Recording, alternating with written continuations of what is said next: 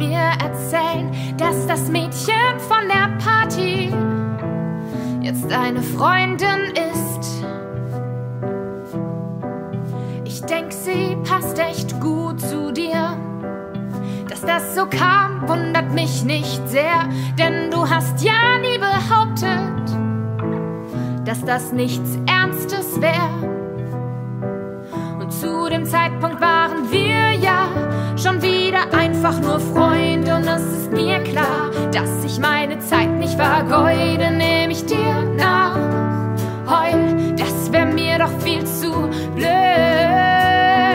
Und ich mein, du kannst ja tun, was du willst. Ist mir doch scheißegal, mit wem du gerade chillst. Es interessiert mich nicht die Bohne, ob du mit dir oder ohne ihr heimgehst. Unser Chatverlauf liegt lange schon im Müll, weil ich absolut rein gar nichts für dich fühl. Keine einzige Nacht hab ich damit verbracht, wegen dir zu weinen. Auf sowas lass ich mich nicht ein. Ich würde niemals von dir träumen.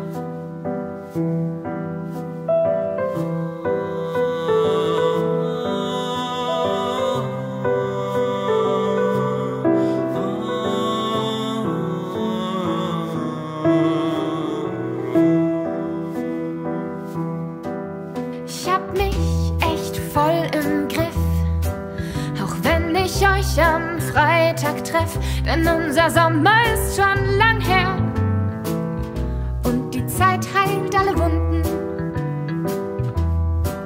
Ich wusste dass das nicht Liebe war. Beim ersten Blick war mir das schon klar und bis heute bin ich sicher, ich find was Besseres. Auch dein Argument war logisch. Fernbeziehungen sind schlecht, die sind utopisch. Und ich fand, du hast echt recht. Darum kapier ich auch so gut, dass es mit ihr jetzt plötzlich geht. Und ich mein, du kannst ja tun, was du willst. Ist mir doch scheißegal, mit wem du gerade chillst. Es interessiert mich nicht die Bohne, ob du mit dir oder ohne ihr heimgehst. Unser Chatverlauf liegt lange schon im Müll, weil ich absolut rein gar nichts für dich fühl. Keine einzige Nacht hab ich damit verbracht, wegen dir zu weinen. Auf sowas lass ich mich nicht ein.